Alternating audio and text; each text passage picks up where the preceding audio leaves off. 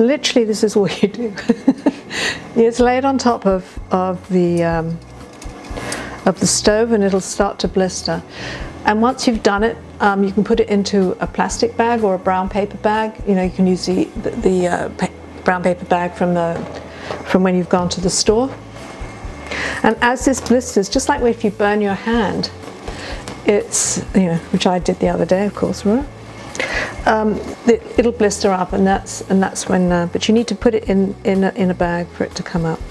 Now you can see it's kind of just charred all over. Didn't take long. It took about 5 minutes.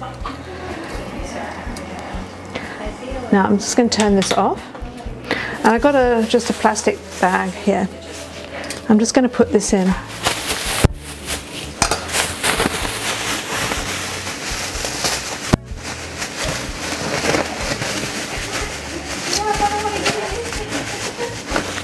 Okay, and I'm just going to leave it, and when I'm ready for it, I'll just rub the skin off. We can do that. Okay, so we have, this is the pepper that we roasted. Now you can see how, actually, I'm just going to get something here. Okay.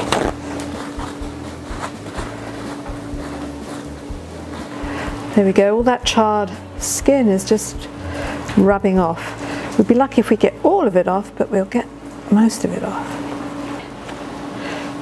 Roasty, toasty flavor. Now the other thing too is with these, is because they are slightly cooked, these are the kinds of things that you can put olive oil on top, and you can get, these will keep in a jar for quite a while. And this is the kind of antipasto when you're in an Italian restaurant, you get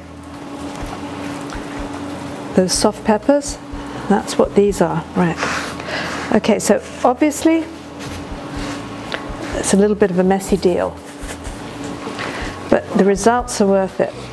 What you can do now is just open it out, and you'll see that inside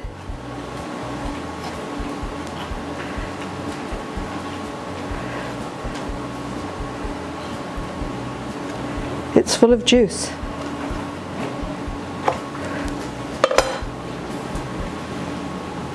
Which is all from the roasting, and it's softer. And this is one of my favorite things in the summer to eat cold, with just a little bit of mint or basil and olive oil. So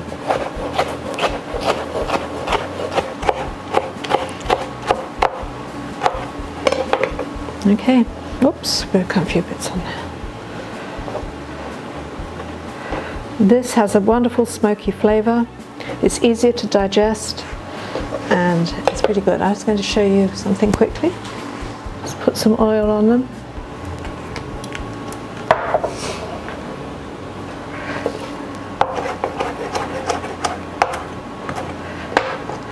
A little bit of basil, and then just let them sit in the fridge, and that, I've got to tell you, is delicious.